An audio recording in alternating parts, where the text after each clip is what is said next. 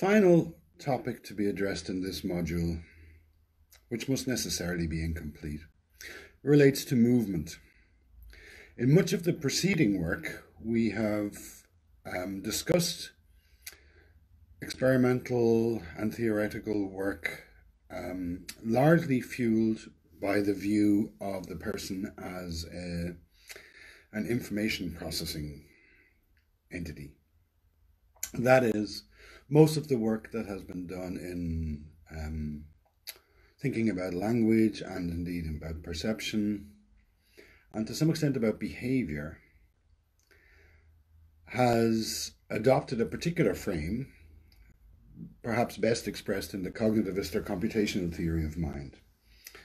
When we turn to movement now, we are going to encounter some tensions there, and most of the insights here will find expression in embodied theories of cognitive science, and as we'll see, they rarely feature in computational theories. So let's see why. You would think movement would be important to understand if you want to know what someone is doing. So recall that the development of scientific psychology in the 19th century set off with somewhat inarticulate goals, but there were two basic poles, two fundamental topics that the discipline of psychology, originating, as we said, in the need to care for each other, so soteriological concerns, became obsessed with. And these were the idea of trying to understand experience, subjectivity, what things feel like, how do emotions work, are you suffering? Those are experiential questions. And behavior. Behavior is something we observe from the outside, and then we muse about why such and such a behavior happens. How did it come about? How are behaviors created, maintained, gotten rid of? Any of you who've ever tried to stop smoking will know that that's quite difficult. Experience itself is unobservable, with a constant concern. And there, William James is our principal figure, perhaps, of reference. Behavior, on the other hand, seems to be entirely observable. Surely this is the simplest thing to study. So that leads us to ask what the relationship is between movement and behavior. Unquestionably, we can record, document, diagram movement. We can observe movement. How is that different from behavior? Well, I'll take you back to an earlier part of this module. At the opening, we said that if we observe Christopher Robin with a shovel digging a shallow grave in his back garden, we might decide that his behavior is burying his grandma, who he just killed.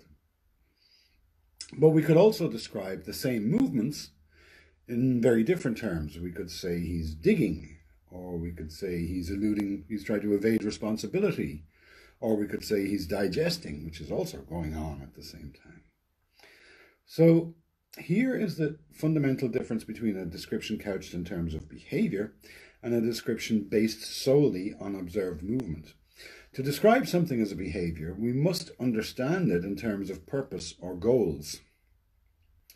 So a behavioral description in this respect poses challenges if we wish to maintain a veneer of objectivity in our work. For it is the observer who chooses to frame the movement as arising from a particular intent or goal. So movement is relatively neutral. If we merely observe movement, we haven't committed ourselves to saying who's doing what the animating forces are, what the influences are, what causes are. But when we cast it as behavior, we have now thrown a sort of a film of purposiveness over it.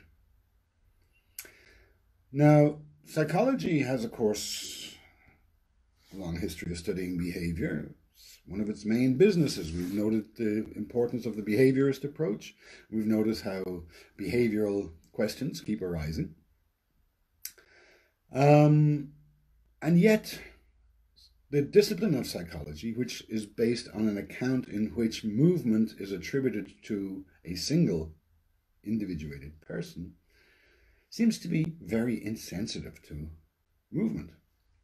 So here's an example of the high-level categories of psychological science as understood by this particular website. I don't know if it has any authority.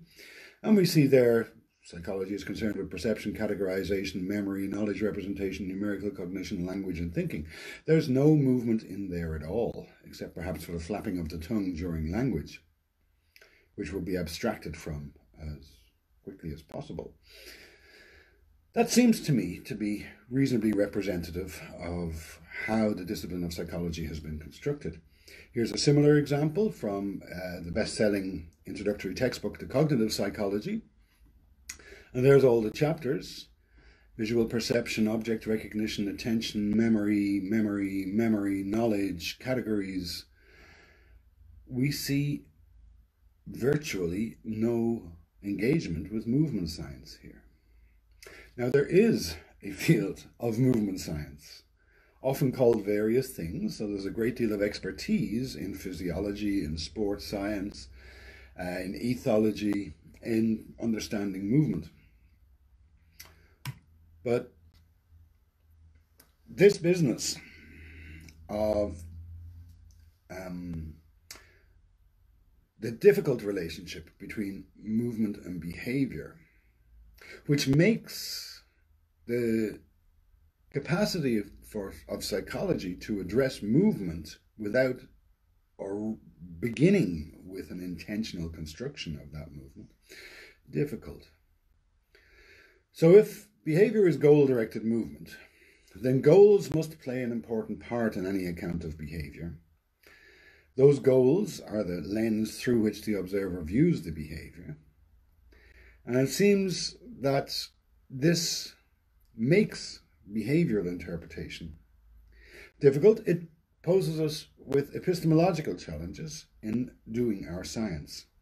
We cannot wish goals away. Now, science is often considered to have a significant founding figure, among others, in Aristotle.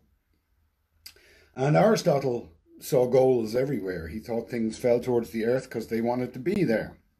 Things rose, movement arose in the natural world because every element of the natural world wanted to get somewhere. They were attracted to certain states, up, down, sideways. But Aristotle went out of fashion with modern science in the 16th century and was entirely replaced. And in the physical sciences, goals are absolutely outlawed. You don't do physics by suggesting that the moon wants to revolve around the earth, for example, or that the sun wants to do something to something else. But we don't only do physics. In cognitive science, we're doing the science that considers persons in worlds. And here we can't really take goals out of the equation. We are exquisitely sensitive to goals. So here I'm going to show you just a few moving dots, and then I'm going to ask you what you see.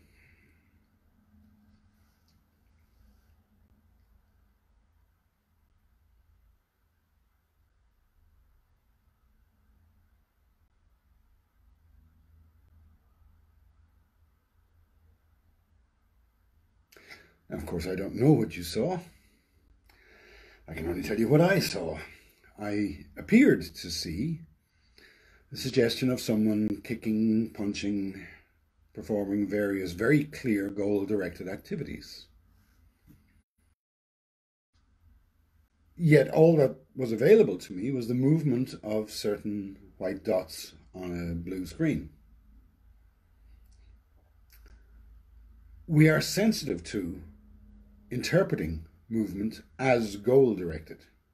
We saw this, in fact, we saw an elaboration of this as we watched the video of triangles chasing a little dot, where we attributed entire psychologies to small little cartoon shapes on the screen.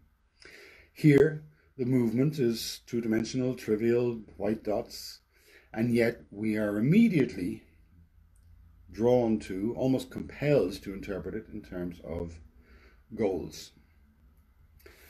So, historically, the study of movement has played second fiddle to the primary concerns of the psychological sciences. So those higher cognitive functions like reasoning, planning, etc., that express rationalist concerns, and to the study of perceptual phenomena, perhaps because perception is such a mystery, or such a poor term. But there has been a great deal of work done in movement science, and most of it is still unknown or ignored within the cognitivist areas of cognitive science, which represent the majority. We noted before, when we looked at theories of perception, we noted that there were representational theories that involved taking in the world and constructing a representation of it. And in such theories, perception was clearly categorically distinct from action, which was seen as output. When we looked at relational theories of perception, we observed that perception and action are fused. They're two sides of the same coin. So that when I move my head, what I see changes, and the movement of my head is part of the seeing. So that insight from relational approaches to perception should encourage us to explore movement a little bit with a degree of caution in adopting a purely psychological perspective, or assuming that the movement we observe results from a single agent. There's lots to see here.